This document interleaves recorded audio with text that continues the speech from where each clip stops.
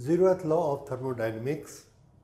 This tells us about the concept of temperature.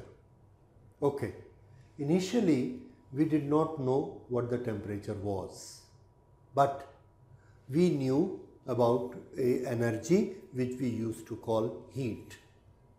Now if there are two systems and they are connected to each other with a wall between them. So here is a wall, there is system A and here is system B. The energy of A will go to B or energy of B will go to A. It depends upon whether this wall is diathermic or this wall is adiabatic, whether it will go or it will not go. Suppose this is a diathermic wall which allows heat to pass through.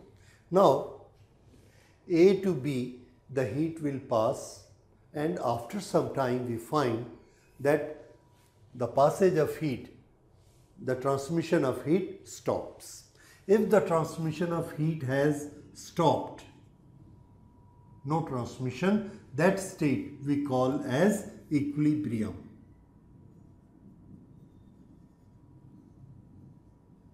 And because this is heat equilibrium, we call it thermal. So, what is the state of thermal equilibrium?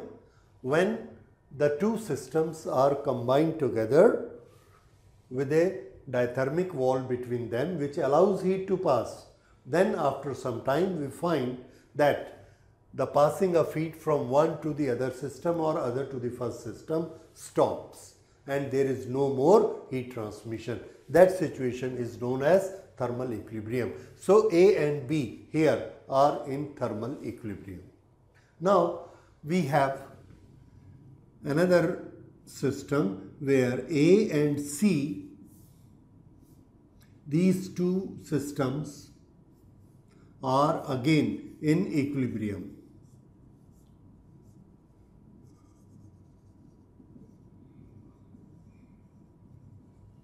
So system A is in equilibrium with B, system A is also in equilibrium with C. Now if we bring B and C together, if we bring B and C together across a wall, B and this side is C. If B and C brought together across a diathermic wall, what we find? That there is no exchange of heat and they are already in equilibrium. Yes, you may say, what is something new in it? If A is equal to B, B is equal to C, then A is equal to C.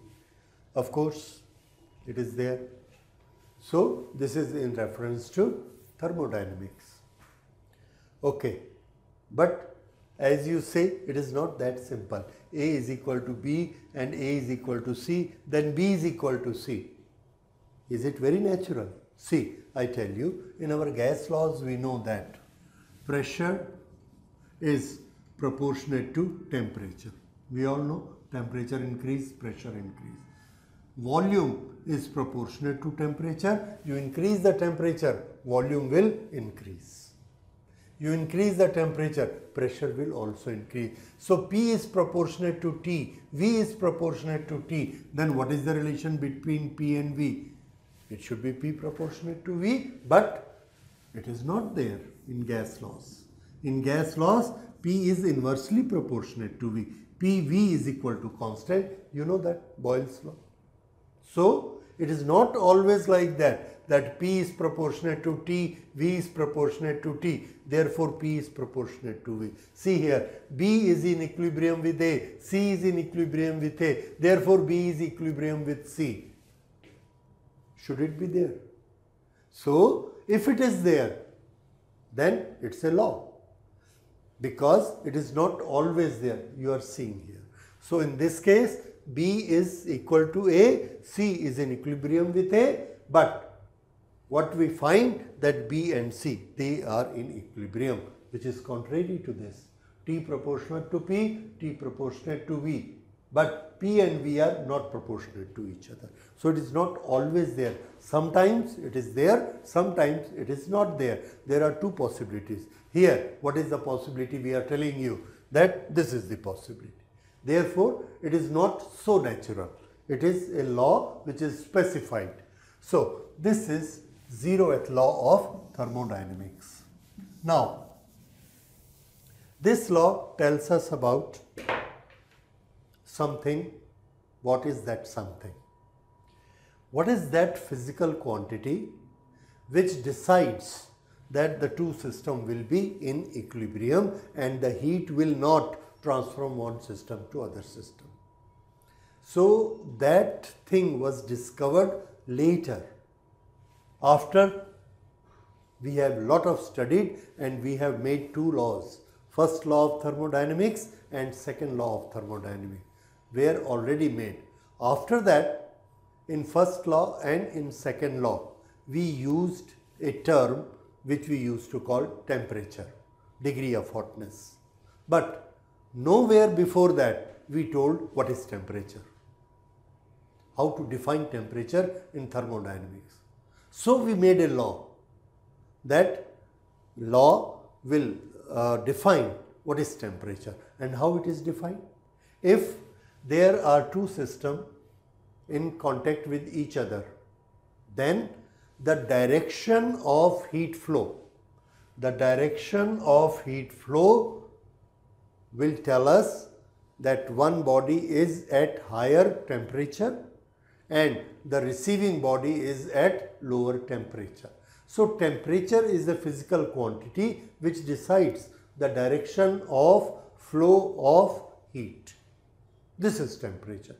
Temperature is a physical quantity which decides the direction, whether it will flow here or it will flow here. How will you find? You will say, tell me the temperature.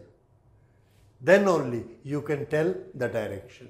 So temperature is the quantity which decides, which tells us the direction. And this is the definition. When there is no flow of heat, what is equal in them? Answer, what is equal in them, we will call it temperature. So this is how temperature is defined in zeroth law.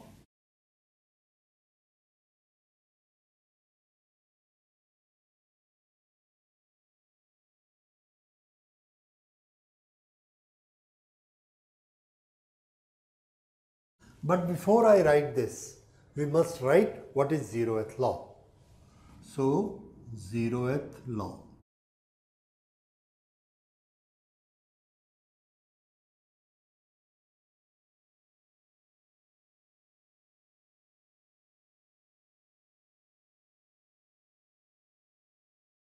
This is zeroth law. If two systems B and C are in thermal equilibrium separately with the system A,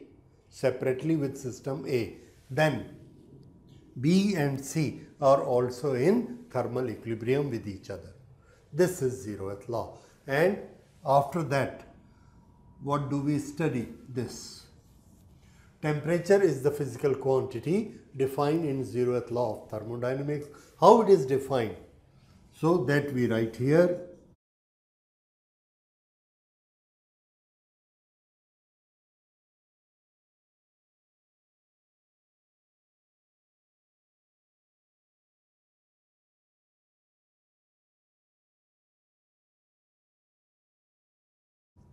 So this is the definition of temperature as achieved by zeroth law of thermodynamics. So this is all about zeroth law of thermodynamics. Why its number is 0? Because we discovered first law and second law initially, in which we mentioned a quantity temperature without defining what is temperature. And later we made a law with reference to heat transfers which tells us about temperature. So that should have been given before, but we have already given the number first law to something else. Therefore, the number allotted to this was zeroth law. So this is about the zeroth law. In next lecture, we will see first law of thermodynamics. Thank you.